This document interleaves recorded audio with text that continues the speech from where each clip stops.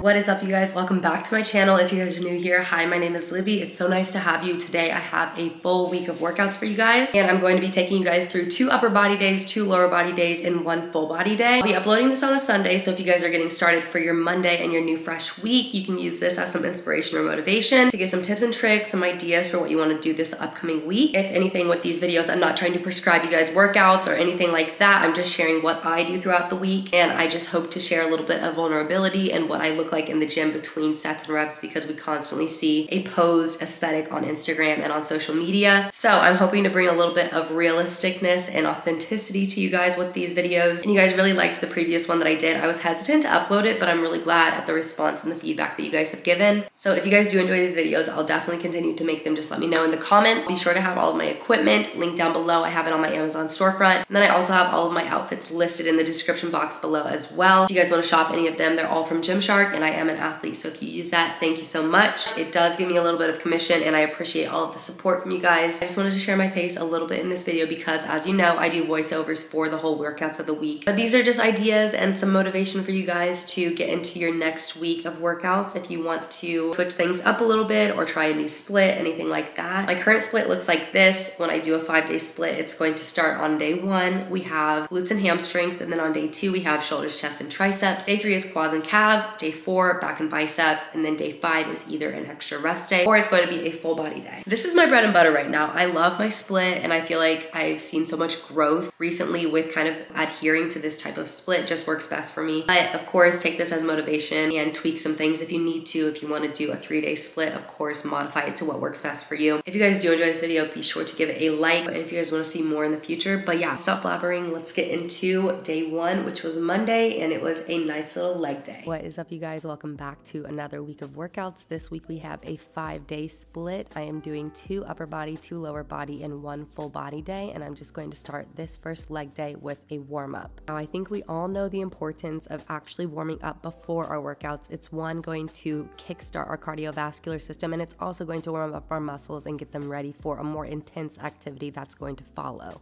We've all heard of static and dynamic stretching. We typically will throw static stretching at the end of a workout, whereas we put dynamic stretching at the beginning of a workout. This is helping us to prime and prep our muscles and joints for the activity that we're going to be participating in. And you're just stretching through your full range of motion. I like to do a focus on whichever muscle group I'm going to be training. So here I have some leg swings. I'm doing a few little lunges and opening up my chest. A lot of times I like to mimic whatever workout I'm going to be doing throughout my warm-up. So if you see me doing some hinges, that's probably because I'm going to be doing some type of hinge movement, like a hip thrust. So I do some banded good mornings at the start, and these little frog stretches really help with getting those hamstrings prepped to go through a little demolition from some RDLs. And after I'm warmed up, I'm going to grab all the supplies that I need to get started in this workout. So I'm going to be starting with some dead stop hip thrusts, which is just a different variation of a hip thrust. You can do banded, B stance, constant tension. There's so many different variations. With this, I had a hard time trying to figure out how I was going to get under the barbell, because obviously I had a lot of weight on it and I couldn't move the box. So ideally I would have a little bit shorter of a box to work with, but I went ahead and added some plates under my barbell so I had a better range of motion that worked with my body and my mechanics. Obviously this is going to be different for every single person, your height, the length of your legs, all of that good stuff, but the best way for me to get under this was just to crawl under it, honestly. Found that increasing the height of where my barbell sat, where I was starting and stopping, definitely helped, because while I was doing this heavy weight, I wasn't falling out of my range of motion and going all the way to the floor. I was quite literally about to pass away after doing my 3 sets of these, and I was just laying on the gym floor because I had to scoot under the barbell to get out of it, and it was a task. Now, my hope with sharing my workouts of the week with you guys is to give you an idea of what it's like for me to be in the gym. You don't just see the Instagram workouts and you don't see the sets and reps, but you can see how difficult sometimes the exercises are, which I feel like is true for all of us. We just don't always share it.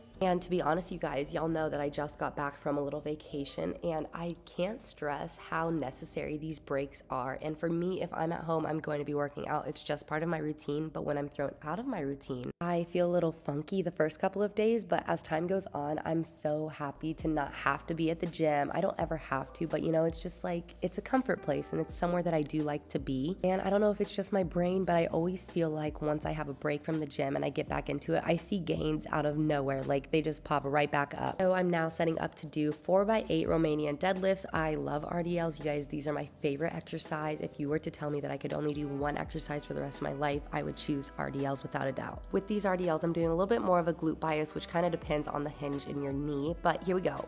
Boom. Yes, she smacks the entire squat rack. Iconic. Next up, we have 4x10 landmine curtsy lunges. You guys, when I was trying to set these up for the opposite side, I was having a whole heyday. I was not doing well, but eventually I did get it worked out. But oh my gosh, I have a TikTok up and it was just trifling. Getting a little baby rest, getting my water in, and I'm getting ready to do some lateral lunges. I feel like there's so many ways that you can do lateral lunges. This is the way that just works best for me and my raggedy knees. But if you wanted to hit those glutes a little bit more, I would recommend maybe leaning into it a little bit so you can really get the full stretch in those glutees. All right, and after we finish these little killers, we're going to move into some dumbbell sumo squats. See, do you see the pain in my face? I was not doing well, you guys. I did 4 sets of AMRAP, which just means as many reps as possible. I think I got to like 30 something on each of these and I was exhausted.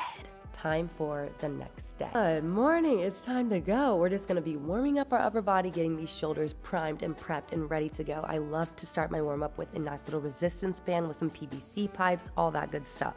If you try to tell me that this outfit wasn't giving Neapolitan ice cream vibes, you're definitely wrong, because that's what I was going for. I even had the chocolate space hippies on. I was doing the whole thing. Now, we know I'm not the biggest fan of chest workouts, but I figured let me try to add something in. So I did some box dumbbell chest presses. I'm not a pro, okay? This is not an instructional, informative guide. This is just Libby doing her best and trying something new and getting out of her comfort zone, but I'm glad that I did it. It was not cute. It wasn't cute. We all can agree on that, but I did do it and I did my best. Okay, now I'm hitting you guys with the trick shot. We have 4x10 easy bar upright rows, 2 overhead presses. Look at the back. Look at the shoulders. Honestly, my back and shoulders is probably one of my most prized possessions because I work so hard on them. Babes, I'm quite literally about to fly away. Next up, we have some Arnold presses. We have 4x8 of these. Yeah, I was humbled. I really grabbed some 30s thinking I could really do that thing. No, honey, drop the weight. Drop the weight. Oh my goodness. I really went out and showed out and it didn't go well. So I had to drop the weight and lose my ego. Here I am scouting for some dumbbells because it's about time to get ready to disrupt this upper body with some lateral raises, and we're doing a drop set. You're not just doing 3x7 of these, you're going to do 3 sets and you're going to do 7, 7, 7. So I'm grabbing a heavier weight, a medium weight, and a lighter weight to do 7, 7, 7. 21 reps is 1 set. I'm not super proud of my form here. I know it's not as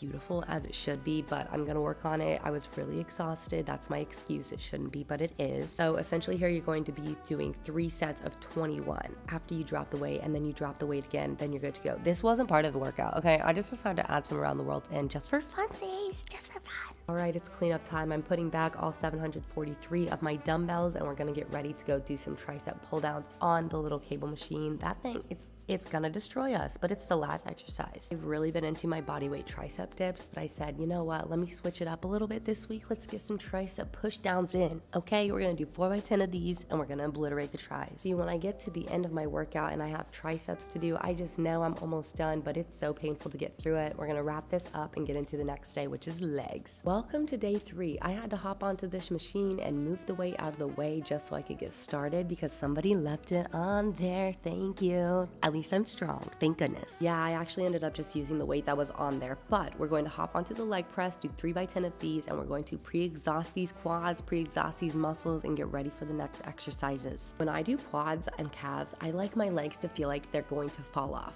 like they shouldn't be attached to my body anymore, which is why I wanted to hop on and pre-exhaust these. I sometimes do this with leg extensions as well. You might have noticed that I didn't show you the warm-up for this leg day. It's basically the same as the glutes and hamstring warm-up that I did prior. So in this one, I'm going to show you a nice little cool down that I do at the end of my leg day. It's just a little switch off, giving you a little taste here, a little taste there, you know. Now we're going to be setting up for some front squats. I like to do heel elevated front squats. I feel like this hits my quads just a little bit more. So I grab a couple little tiny weights and put them under my heels so I'm a little bit angled. I am going to be doing 4x8 of these. Let's listen. Okay, shut it, low, low, low. Thank you. Okay, added some weight here. I was like, you know what? I am the Hulk. And then I added more. Can you even believe it? And I said this in my last workouts of the week, but I honestly would limit myself because of my little brain thinking that I couldn't lift as heavy as I actually can. And then I'm like, oh my gosh, Am I the Hulk? Am I the Jolly Green Giant? It kind of did show out here, and I was kind of surprised that I did a plate on each side. I'm like, okay, Libby, come through. Next up, we're going to get ready to do some Bulgarians. I know, I'm crying with you. Right now, I don't know if you guys know the easier way to get into a Bulgarian. I always put my foot on whatever box I'm on. Okay, and then I'm doing a stretch. I'm being a little bit extra here. I was a little bit scared to get started. It kind of helps to put your foot on a box and then have your knee down, put your front foot wherever it needs to be, and then stand up from there, other than trying to kind of gauge how far out you need to be and then putting your foot on the box. Kind of work reverse, you know what I'm saying? I know you hate me. I get it. I know. We're going into 3x20 goblet squats. This is not cute nor fun, but it's necessary, okay? My little legs, babes.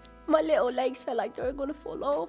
This is a deadly superset. I'm not even gonna lie. I don't know why I decided to do Bulgarians into goblet squats, but I would definitely recommend trying it out. If I made it through it barely, you can make it through it barely as well. Ooh-wee. All right, we're gonna put up these, not me with the, okay, cinematic. Okay, Libby, the drama. All right, next up we have some walking lunges. These are also going to obliterate us because of what we just did previously. Since I'm already feeling restless from the previous superset, I grabbed a weight that wasn't gonna just take me out completely, all right? And I was already contemplating my life at this point, but we're going to do 3x12 of these walking lunges. It's not cute. I'm telling you, none of these workouts are cute, but they are doable with the right mindset. And what am I gonna do? I'm gonna put you through another superset. Yeah, just for funsies. Here I am angry at my little wrist straps. I was not happy, but thankfully that is the last exercise. We're going into 3x8 sissy squats. You can do these anywhere, honestly. You can use a Smith machine. You can use a lot of different bars that you might find, but I just went ahead and did them body weight. And guess who this was? Was it my bestie? Yes, it was Mr. Ed, and I absolutely love that man. He is iconic. Now, just like a warm-up is important, foam rolling and recovery and taking a little bit of time to stretch is also so important. There's so many benefits to using a foam roller or using a massage gun at the end of your workouts, and for your recovery, it helps to speed up your healing process and your recovery, as well as really reducing the risk of injury and really letting those muscles breathe when they get tightened up the way that they do during our workouts. I find myself foam rolling for quite a while after my workouts, and I do a nice little static cool down. You guys heard me talk about a dynamic warm up. We have a static cool down. This is basically just staying put and holding these poses and letting our muscles stretch. If you guys are previous athletes or former athletes like me, you've probably taken a few tips and tricks from your previous sport, such as a warm up or cool down. A lot of this is from when I used to run track. Y'all, I had this out of body experience. Look at my ab. Look at it. It was cramped up. It literally was about to exit my body like a little demon inside of me. I was so terrified. I was like, what's going on? I tried to push it back into my skin because I was just mind blown. So basically, eat your bananas, have your potassium, your magnesium, have your electrolytes, all that good stuff. I was so scared. I walked out. But yeah, next day. All right, day 4 is a nice little back and biceps workout. We're getting all prepped and primed for this workout. We're going to be hitting some heavy weight because we are strong, okay? So like you guys saw in my previous upper body day for shoulders, chest, and triceps, I'm doing the same type of thing here, warming up with a PVC pipe and also using a resistance band. I grabbed this and I do some little rows with it, and I find it really helpful. After my warm-up, I'm going to start with some pendlay rows. I always get asked about why I do pendlay rows and not barbell rows, but I usually do some single arm dumbbell rows, which is why I tend to do the pendlay rows, since it's an overhand grip and it's also a nice dead stop. A few differences and similarities here for you. They're going to work the same muscles. It's honestly preference depending on if you're trying to go for strength or you're trying to go for muscle gain. Here we do our 4 sets of 10 pendlay rows. We're going to go ahead and get started with these single arm dumbbell rows. I talked about this in my last workouts of the week, you guys. I would stop myself at like 35 pounds for these until I was like, let me try to go up in weight. Now I'm over here rowing 70s. I feel like I could go up, so I'm excited to see how high I can go because I've definitely built the strength up and I feel on top of the world when I do single arm dumbbell rows. But I will be throwing in a few bent over dumbbell rows here, so I'm going to be doing 3x10 of these, and I just went with a nice little 30 on each side, okay? And I was working on that mind to muscle connection and feeling that whole movement. All right, we're going into some lat pullovers. It's lap pull downs. All right, you guys, so I'm setting up for some lap pull downs. JJ and Bronx are here and they're joining us today. So we're gonna hop into 3x10 lap pull downs. Look at the butterfly, okay? These two are doing the most behind me. One moment. I think I've seen the most progress in my lap pull downs because I can actually put videos side by side and you can just see how crazy my traps and my lats have gotten. But we're gonna finish that up and go into 4 sets of 8 to 10 cable bicep curls. curls. These be testing me, okay? Especially when it's the last exercise. I'm telling you, just like how triceps takes me out, the same thing happens with these bicep curls. But these bicep curls are going to wrap up this day, and we're heading into our last day, which is going to be a full body Friday. And yes, she has the singlet on. If you say I look like a wrestler, you're somewhat right, but I love my onesie. I warm up on a full body day. I like to do a mixture of both my upper body warm up and my lower body warm up because obviously that's how full body works. So PVC pipe, resistance band, and some little dynamic stretching on the floor. Now for this, I'm going to be starting with some trap bar deadlifts, and I just did some warm up sets with 10s on each side. You can honestly do a regular conventional deadlift. I just wanted to switch up the bar that I was using. Now after my warm up, I'm going into 3x8 of these as my working sets. I added a little bit of weight, 55 on each side, and just focusing on my form and my mind to muscle connection. I really wanted to work on like functionality and using this as an explosive exercise, so I'm exploding up from the bottom and taking my time going down. After those deadlifts, I'm gonna go into 3x10 kettlebell swings. I love kettlebell swings, and sometimes I forget that they even exist, but this is also a really nice explosive exercise where when you follow through, that pattern feels so good to complete. So once I wrap these up, I'm feeling it in my hammies and my glutes and in my calves, honestly. My shoulders are on fire, and we're gonna move into some groundwork. When I say full body, I mean full body. So we're gonna start in this plank position, do a push-up, and then we're gonna go back, hinge at our knees and at our hips, and we're going to hit this little frog pose. It's 3x10 of these, and they might seem easy if you're doing just a couple of them, but once you get into the repetition and you're following through with that flow, oh my goodness, it really tests you. And next up, we have 3x10 alternating seated straight leg elevations. Now with these, I'm holding a weight above my head, and it's a little bit of a challenging one because I'm really focusing on stabilizing my core. This one is really challenging to the hip flexors, I will say, and I have really weak ones, so take some time on those, definitely give them a try. But we're going to get into these 3x6 Turkish get-ups. Because there's so many steps in one rep of a Turkish get-up, I find myself sometimes just doing half reps, but oh my goodness, Turkish get-ups are amazing for a full body exercise, and they definitely test your core and your upper body as well as your lower body. To be honest, I don't think that this is my absolute best week of workouts, but I'm glad that I was able to show you guys even on the days where I wasn't completely feeling myself. I did show up for myself and I did record, and that's already a task in itself. But after those Turkish get-ups, we're gonna get into sprints. I don't do a ton of cardio, but I do love to add some sprints at the end of my leg days especially, but I did do it after a full body day. So I'm doing 6 30-second treadmill sprints, 30 seconds on, 30 seconds off, and I'm increasing my speed each time. While I wish I could show you guys just a perfect week of workouts, it's just not the reality for me, and I know it's not the reality for a lot of people, but I do always want to show you guys the authentic me and how I show up to my workouts. Although they might not be the best, I'm glad that I do make it to the gym, and that's the hardest part usually. I always want you guys to be able to see what I look like between sets, when I'm resting, when I'm stretching, all of that good stuff, because what you see on social media is usually a highlight reel, as we all know. Let me know if you guys want to see some more of these workouts of the week. I do hope that this gave you guys a little bit of inspiration or motivation, or just a little behind the scenes of how I am in the gym outside of just what you see on Instagram. But if you guys like this video, please make sure to give it a thumbs up. Also be sure to subscribe so you guys don't miss a video, and you guys can follow me every single day and keep up with me on Instagram at Libby Christensen. I will talk to you guys later.